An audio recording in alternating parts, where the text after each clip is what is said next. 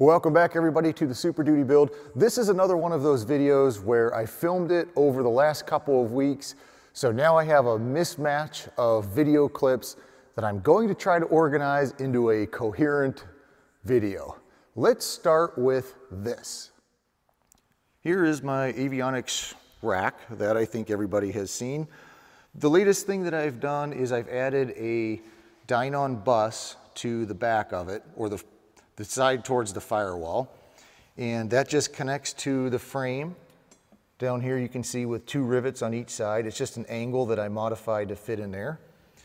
And one of the neat things that I've done here is I've taken both of these angles, and if you'll notice this corner, the top corners here, I've rounded the aluminum angles to match this Dynon bus so you don't see it from the front. They're the exact same corner as the bus. So anyway, it's nice and sturdy on here. It doesn't wobble or move at all.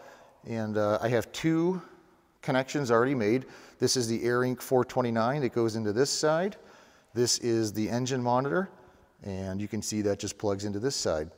The one Dynon screen will plug into here, and as you've already seen, it just the cables daisy chain all the way over to the other EFIS screen. Now at this point, I just want to get an idea of where cables and wires will need to run behind the panel. In order to do that, I'd like to have all of the avionics and switches and circuit breakers in the panel so I can start to figure out some of the wiring.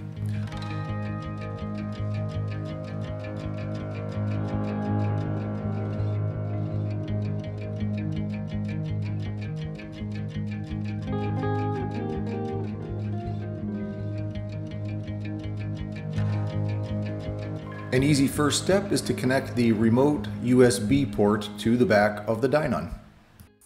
Before I put the avionics tray in here, I will show you these cables here. These are just 1-foot cables from Dynon. They come with both ends already installed on the cable. They're pre-made. So this one here will go into a bus, which I'll show you in just a minute.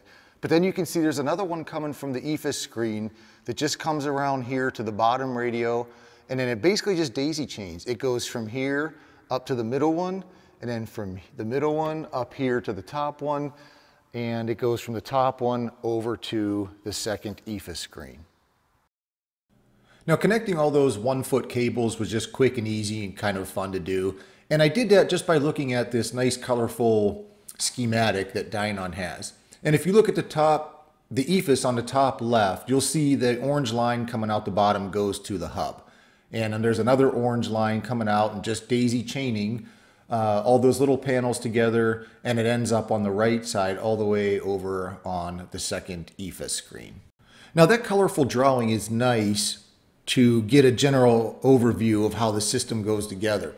But if you want the actual wiring diagrams, go to Dynon Avionics, and up here there's a tab called Learn. We'll click on that, then click on Documentation, and then go over to the Skyview system. You can see they have user guides, and if you download the user guide, that's really good information about how to operate the Dynon system. But if you go to installation guides, there's two of them you're going to want to download, and that's, well, probably all of them, but for now, I've just downloaded this first one and the second one. So the first one has a lot of good information about installing the actual Dynon components, and it does have wiring pin diagrams in there. But then you can also go down to the second one here and download that one. And this one actually is a 15-page wiring diagram that tells you how to wire most of the components in the system. So both of these are really good and definitely worth downloading. Now I printed out those wiring diagrams, and I printed out that picture too just to have it, and I've put them all in my binder here with my builder's instruction manual. And what I wanted to show you is on the back of the front page. Their diagram on here is actually a little bit different. You can see they have the two EFIS screens here, and you'll notice each one of them goes to the hub.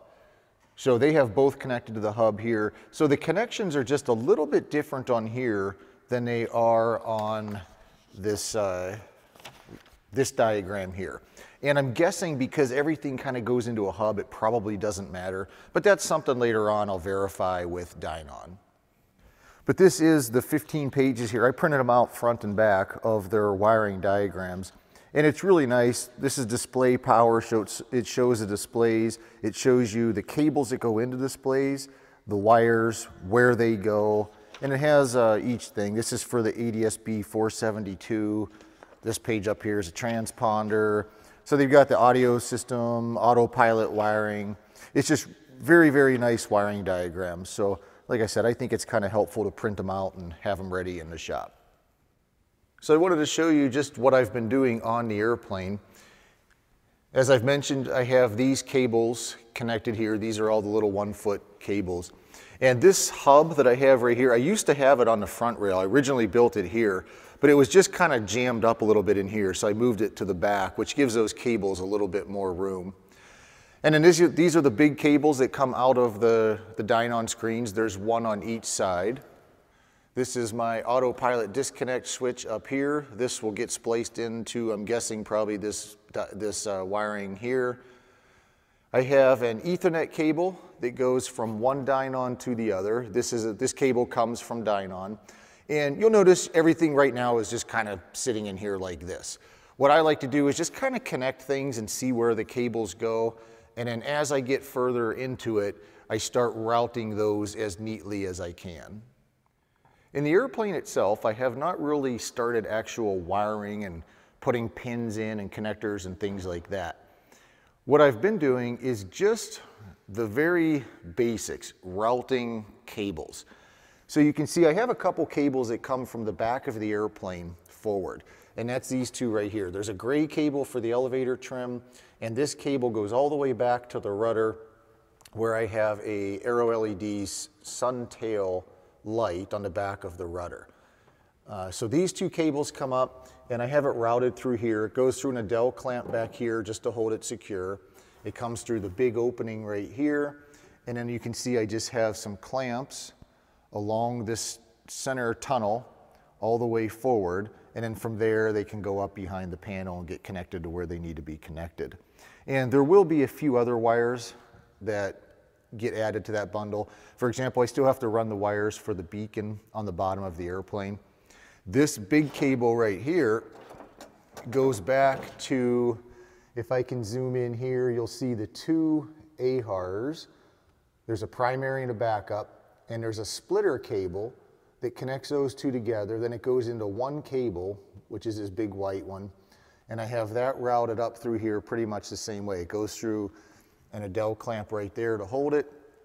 It comes up through this big hole, and then I'm kind of debating right now if I want to bring it over here with these or just run it along this side, maybe put some more clamps and run it on this side. One of the things that would help is to have the torque tube in here with a control stick. And my control stick right now is at the powder coaters.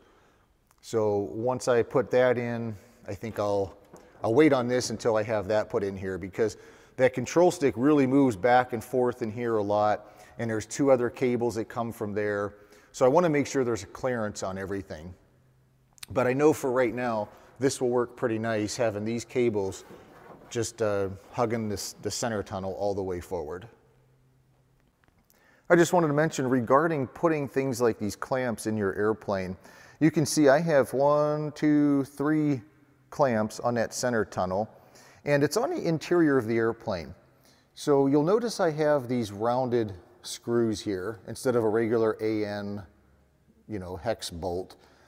And the reason I use these is because they're inside the airplane. People could brush up against them, their clothes could go over them or something like that. They're just smoother. They're not going to scratch somebody. They're nicer looking. It just looks a little more finished in here. Also pay attention when you're doing stuff like this to the position you put these. For example, there's going to be obviously a top cover on here, and there's going to be screws that go in there to hold that on. Notice how on these clamps or these screws, I have them positioned right under the other screw. Or I could go in between, doesn't matter, but it's lined up with something. People notice that kind of stuff. And then up here on the forward center tunnel, I have a clamp on the inside of here too. And notice that I put the clamp right in between these two holes, or these two other screws. It just it makes things even and symmetrical. You know, if you put the screw right here, then it's not centered on anything. It just doesn't look quite as good. It's little details like that that will make your airplane stand out. Well, it's been about a week since I've got this avionics tray in and I've started playing with some of the cables. I'll show you a couple little things I've done up here, and then I'll explain why I kind of need an engine. I haven't done a lot up here, but you can see I have these little clamps, a couple of them screwed to the edge of this tray. And what I'm trying to do is just organize the wires neatly. So these wires will come around and go to the other side, and these wires from this cable come out and go around here. Now you'll see on each side I have a wire with a connector on it. That comes out of the main cable into the EFIS screen. And that goes into this little connector right here that is on the backup battery, which is right here. There's one on each end. So what I'm going to do with this wire is I'll cut off about 1.5 feet of this, so it will come around very neatly and just plug right into this connection like that. Now the reason why I've realized I kind of need an engine in here to do this is because there's a lot of things yet that get mounted on the firewall. I will have to mount a battery somewhere. I have 2 solenoids that need to be mounted. And I'm also going to have a grounding lug, and on the back of that grounding lug is they call it a forest of tabs. It's just a whole bunch of tabs for all the grounds, like everything in here, all the lights and avionics has a ground. There's probably like 30 or 40 different grounds. So they'll all connect to one place. But I don't know where to mount any of that yet, because with this engine, which will be a Lycoming, I'm not sure what's behind the engine. Like, I don't know how much space there is. I don't know where the cabin heat tube will have to go on here, you know.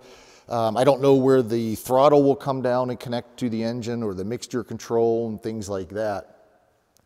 So without the battery and the grounding lug and the ground tabs and the positive ground or positive bus and all that kind of stuff, I don't know where to mount any of that yet. And if I don't know where to mount it, then I don't know where to route the wires. Like you can see here, I have these two. These are from the left and right EFIS screens. They'll come up here and go to the ground. And then I also have, where is it, right down here, these are there's 2 in each bundle, so there's 4 altogether, but 1 for each screen. This will come down and go to the bus, the main bus, which is basically a copper strip that goes on the back of the circuit breakers. So I mean, this technically I could do that. But all of these grounds and things like that, and then even the big cable that comes from the 220, I think it's called, the engine monitor, there's going to be a whole bunch of cables and sensors and stuff that have to go through the firewall somewhere out to the engine and wire up. And I just, you know, I don't want to drill a hole right here to have everything come out of the firewall if there's something else for the engine that needs mounted there, like the voltage regulator or something. So anyway, it's the first time during this build where I realized that I better get an engine on here pretty soon. Now I figure since I'm not getting too involved right now of running cables and wires because I don't know where components go, I thought I would start really kind of thinking about the main basic electrical system for the airplane. I set up this large whiteboard on my workbench, and I'm just plotting out the basics of the electrical system. And I would caution you guys not to just look at this and copy it, which I don't know if anybody would, because this is just a preliminary drawing. There could be errors, things could change. But if we start over here at the battery, obviously one end goes to the ground, then it goes over to the master solenoid with the master switch here. And then once that's on, that'll come over and power the main bus. But it'll also come down here to the starter solenoid with a key. And you can see that's got a circuit breaker there going to the bus for power. But anyway, when you turn the key, that'll turn to starter. And then continuing up here, I have 50 to 60 amp circuit breaker because I've seen drawings with 50 amp and I've seen them with 60, so I'm not sure exactly which one I need to use. And what I'm probably going to do with this, just like I did with my cruiser, after I have it all drawn out to where I think it's perfect, I'll send a drawing over to Steinair and then just, you know, hire them to basically look at it, tell me exactly what size wire gauge I need, and they can tell me things like this if I need a 50 or 60 amp. But then there's the shunt from Dynon, which goes to the alternator. Then there's the alternator field switch with the circuit breaker to the main bus. And if we look back over here at the center console, on one of my previous videos, I was debating on which switch to put here. This is the master switch, and you can see it's one of those locking switches that you have to pull out to actuate. And this was either going to be the fuel pump or an avionics master. And what it's going to be now is that alternator field switch. So it's going to be master and the alternator. And then up in the panel here, I will have the fuel pump switch here. That leaves the avionics master, but I may not actually include an avionics bus. It seems a lot of electrical systems are pretty standard like this, and I'm not really sure I need an avionics bus because all of the Dynon equipment can be on during the engine start. The only thing at this point I'm not sure of is the GPS, if that can be on or not. But even if it can't, all I have to do is just turn the GPS off at the GPS itself. So anyway, right now, like I said, I'm just debating on whether to use an avionics bus. But going with the diagram here, you can see everything comes over to the main bus and everything's run with a circuit breaker off of there. And some components have a switch, but all I did was I just went down here and drew everything out or listed everything that will have a switch or a circuit breaker.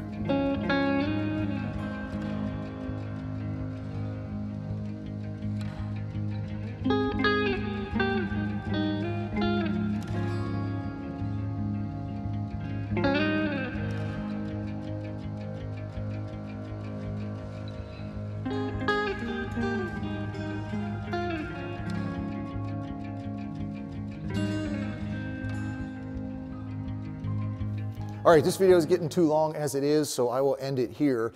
Now, I have taken a little bit of a break from this and all the wiring and everything, and I'm working on the first fiberglass fairing that's going on the back of the airplane. I'll show you that on the next video. So if you want to see that, make sure you subscribe. If you don't mind, hit the like button. It helps out the channel. Otherwise, I'll see you on the next video.